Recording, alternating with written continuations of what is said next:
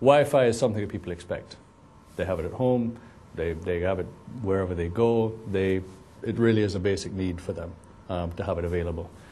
At the end of the day, the guest comes first and always has for us. Today when somebody arrives, they want Wi-Fi. It's like having a phone or a TV. We wanted to provide the best Wi-Fi solution that we could for them to give them the best satisfaction. But at the end of the day, it's because the guest needs it. The Wi-Fi implementation that we had before Ruckus was very patchy. We determined that we had to fix that. In the Caribbean, with our hotels, is that the construction is very, very different to what you typically see in the US.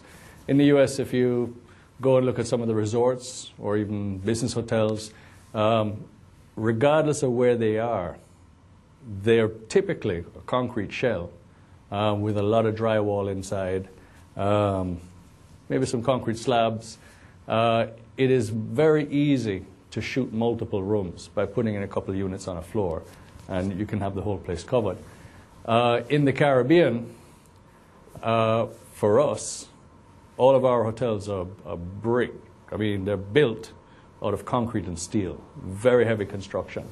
Getting coverage into that environment is much trickier than what I think most people face when they're dealing with a standard hotel.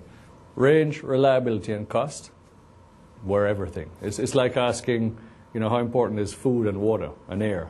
It's all, for our decision, and I think for probably anybody who's really taking a close look at their application, it's the overriding set of factors.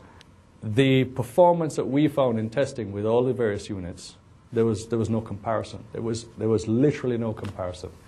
Is that the latency that was introduced on the Ruckus was very, very, very low, which meant that if we jumped 2-3 times, it wasn't going to hurt anything that the customer wanted to do with it, whether they had voice over IP, Skype, and the rest of it, or whether it's something that we wanted to do with it, such as the Wi-Fi phones.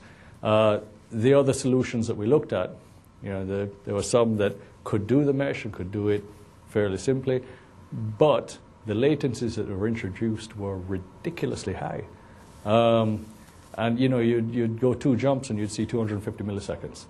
The importance of 11N to our rollout and to future rollouts is actually very high.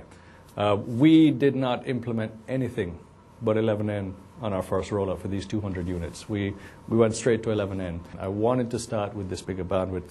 I wanted to have the flexibility that if I needed to do a lot of mesh jumps, and we ended up doing a lot less than I thought we would, but if we wanted to, we didn't want to have any kind of problems. Secondly, we could support more clients. Those two, I think, are 2 main reasons why we went N instead of G. The performance of the unit was better than anything we tested. The range that we got in the real world, walking these sites after we put some of these test units in the structure, was fantastic. It just blew apart anything else that we tested. In terms of the ability to mesh and how easy it was to implement, literally it would take you 2 to 5 minutes to set up a zone director. Then you plug the units in, and the zone director tells them all they're part of the group and what they're supposed to do. And that's it. You take the unit, you plug it in somewhere. You plug it into the LAN, you plug it into PoE, or you plug it in just to power, and it takes over. They come up, they talk to the zone director, they talk to other units, and it was dead easy. The stuff that we looked at in that 2 months, there was nothing else that was that easy to set up. With this equipment, it was literally half the price of anything else that was in that category, but the performance was twice as good. And it was twice as easy to set up.